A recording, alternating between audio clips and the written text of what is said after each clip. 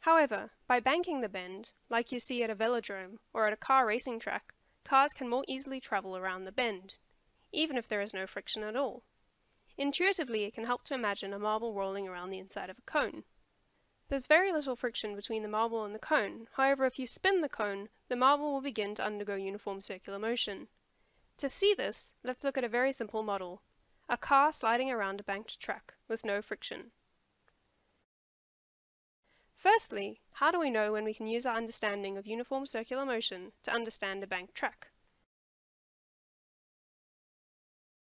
If we consider a slope that is curving around a central point, so that, like the marble we discussed before, you can model the car as if we're traveling along the inside of a cone, with the radius being the distance to the central axis of the cone, and the bank angle equal to the angle the cone makes to the horizontal, then, as long as the car is traveling at a constant speed, we can use our uniform circular motion equations.